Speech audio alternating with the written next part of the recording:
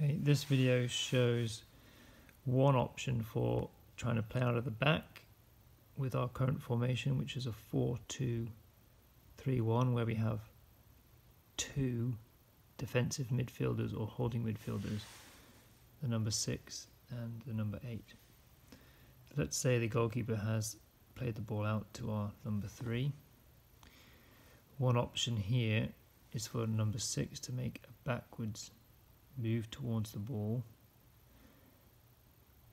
Then we need a quick 1-2 pass straight to number 4. Okay, what we're trying to move the ball this way. That 1-2 pass is a trigger for number 8 to start moving up at the field towards the outside in anticipation of the next move. Number 6 will continue across the field, tracking, in anticipation of the next move, which is a bounce off for number 2. So number 4 would play it to this outside defender here. Hopefully this will draw number 11 in.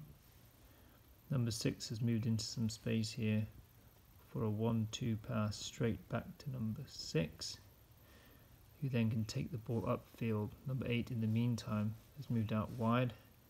When they see number 11 is drawn into number 2, number 6 dribbles up the field a little bit, depending on where their players are and where the press is. Let's say there's a press coming in here from the number 10, who's trying to stop that space.